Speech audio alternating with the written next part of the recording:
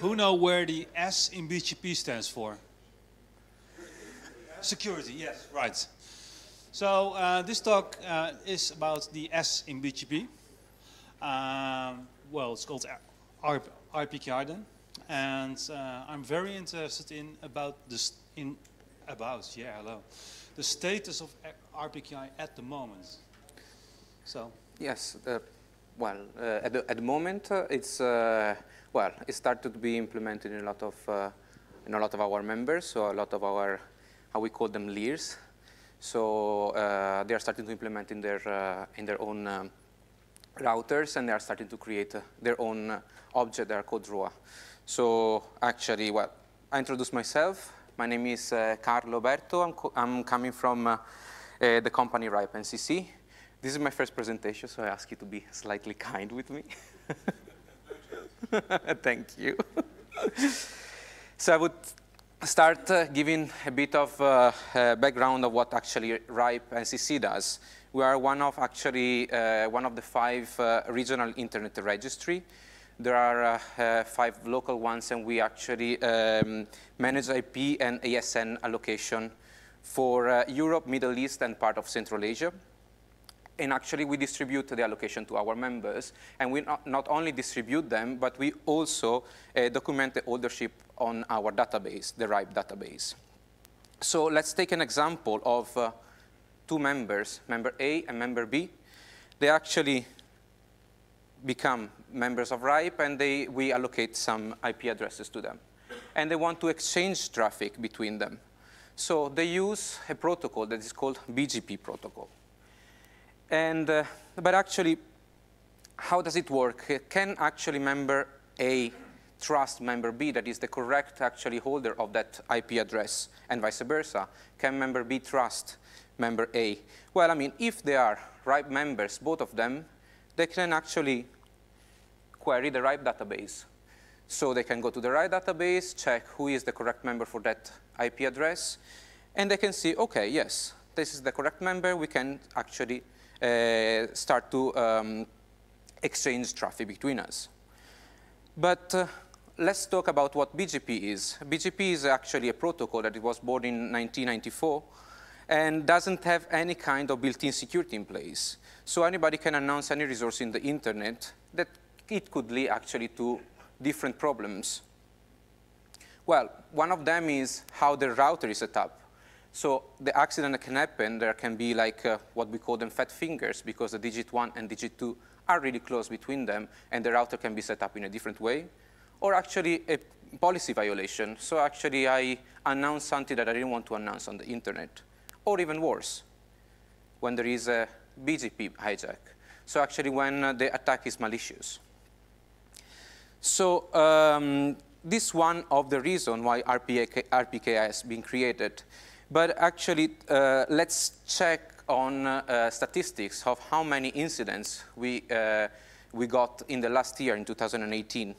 So as you can see, more than 12,000 incidents happened last year. More than 4.4 of AS number was affected about it. And more than 3,000 actually network were victim of at least one attacks of BGP. So as I explained you before, there is some database that can actually document the ownership of IP addresses.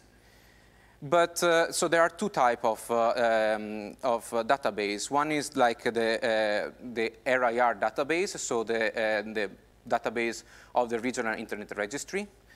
Or there are actually also private database. One of the most famous one is actually the routing asset database.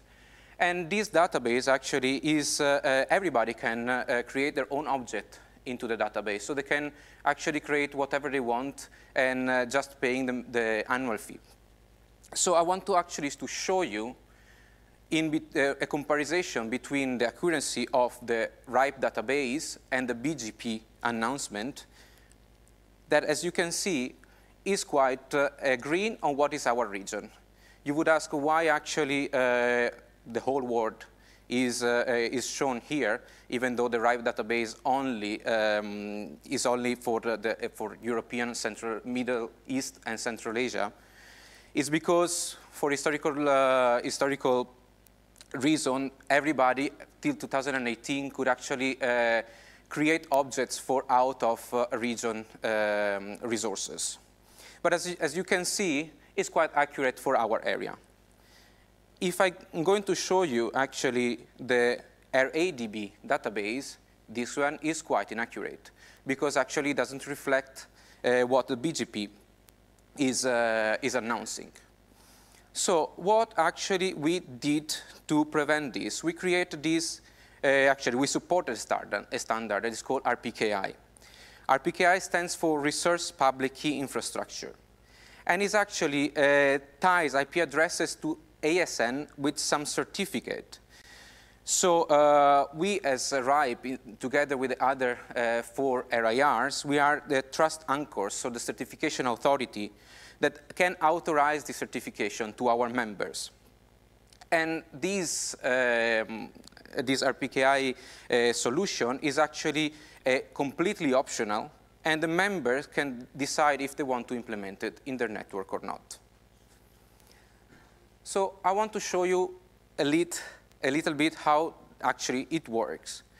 So one of the important steps of RPKI is that it actually follows the same steps of the delegation of responsibility. So RIPE gives the authority to the members to create their own certification, their own ROA. So a member can simply enter into the LAR portal, that is the portal that we provide to the members when they become a member of RIPE NCC, and they can create their own object that is called ROA. Oh, sorry, that one was supposed to be ROA. I don't know why it messed it up. So a ROA can be created by the member where the resources are allocated. And I can create also multiple ROAs for different ASN number. There are 3 actually key elements that the ROA has. One of them is the prefix. So actually the range that we want to announce. The origin ASN, so the ASN where the prefix needs to be announced. And the max length of the range. So these are the 3 key elements of our object called ROA. But is it all? No, RPKI is not only this. RPKI has also another side, because this one only states the intention of the members to announce their resources. What actually RPKI also has is a validator. So actually all the ROAs are collected in these validators, and the internet service provider, they can actually implement them into their own routers. They can actually query the validation. So every time that they receive an announcement from an AS number, they can actually query all the data that they have.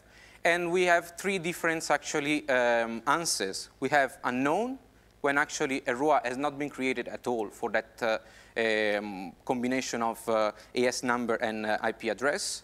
It can be valid, so it means that it's created and is correct, or it can be invalid. If it's invalid, it means that there is a ROA for different elements, so they're going to drop actually that announcement. I want to show you some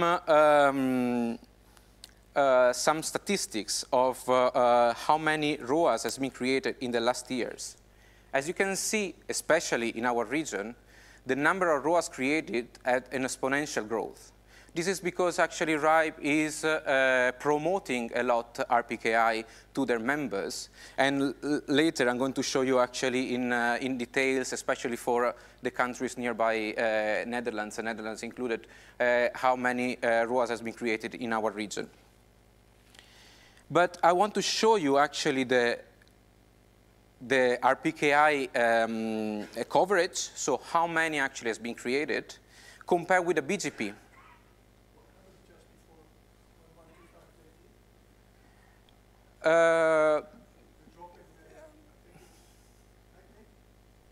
I'm not fully sure about it, I have to say. I'm not fully sure. I need to investigate on that, and I can give you an answer. So the coverage, as you can see, is still not implemented in a lot of countries. However, I mean, as you can see, in our region is extremely, is quite green. And also LACNIC is doing a lot of implementation of RPKI in their region. The accuracy is quite evident. As you can see, we have almost everything is green all over our regions. And I want to show you actually on more details the countries that actually started to create ROAS and the accuracy that they have on their platform. So 74% in Netherlands, that is quite high. Belgium even higher, 79. And the accuracy is likely to all of them the 100%. So what actually can go wrong? We inquired some of the major ISP that implemented the RPKI in their own routers. And we see that AT&T, for example, is one of the major ones, say mostly nothing. Dutch medium ISP says 5 customers calls in 6 months or resolve quickly. Some of them actually we just put the feedback that we received without, because they didn't give the permission to share their name of the company, but not all vendors have full RPKS support or bugs have been reported. And very large cloud provider says there are many invalids, but very little traffic is impacted. So actually, we can see that has a really big impact on our members and on the networks itself. We created this email address in case you have any kind of query. There is a dedicated team. I'm one of the people that actually is part of it. And my colleague Ricardo that is here is also one of them. So if you have any particular question that I'm not going to be able to reply today, or if you have any question in the future, you can always use this email address, and we are more than happy to help you out. Do you have any question?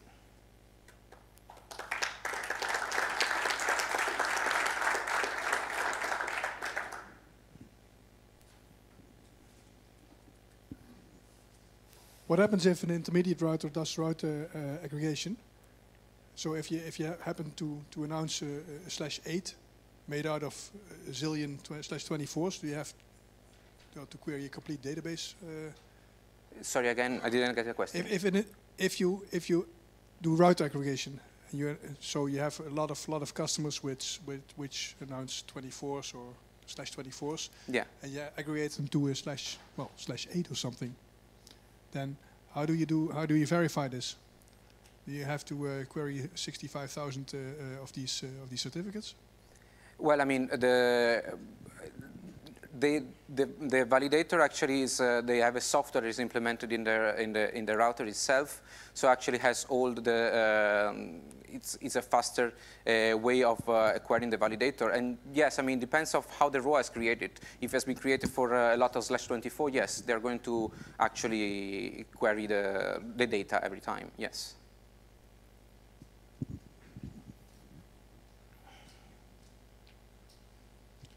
So how many routers do actually enforce RPKI? So if they see an invalid signature, or that they do actually not accept the route? So, I mean, how many of our members have implemented, you mean? So or how many routers or how many do actually, say, do this RPKI check? Well, I mean, at the moment, there are not too many. There are the biggest one, the major one, are starting to implement it in their own networks. Actually, in terms of number, I don't have a percentage of how many ISP actually they created in their own routers. But it's still a small amount, and they are increasing step by step, especially because they see that actually RPKI is working. So it's something that is growing, but I don't have at the moment a figure. Oh. And any, say, plans or efforts, or what do you expect that will happen? Well, I mean, this is something that is not really something that we can control in RIPE. It's something we can promote, but is something that the internet service provider, they need to implement in their own server. So it depends on how they take seriously the word security for the internet. Is something that we cannot estimate. No. Anything that we can do, say, as technical community, to get this from the ground? Well, it is more actually for the members of for the members and whoever is exchanging data. So I mean, if you are an LAR, yes, I would advise you to start to talk in your company to implement RPKI in your own company. But in particular this case, yes, it only depends on yes, it's only for people that are actually using IP addresses.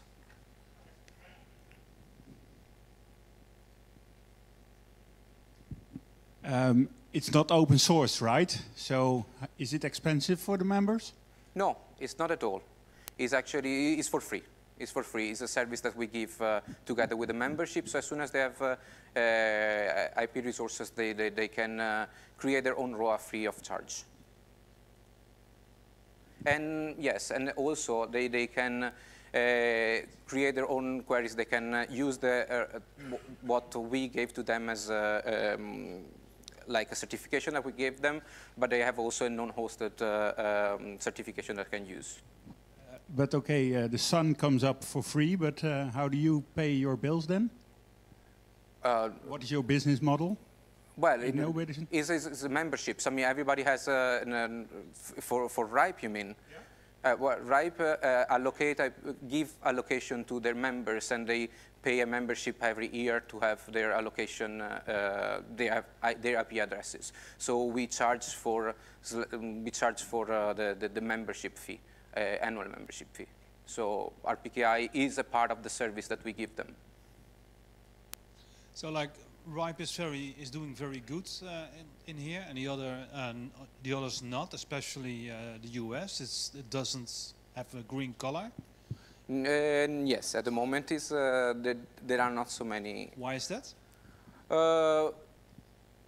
Well, I can talk about RIPE. I can't really talk about ERIN itself, but it's just mainly because I think we are promoting really much more than what US does.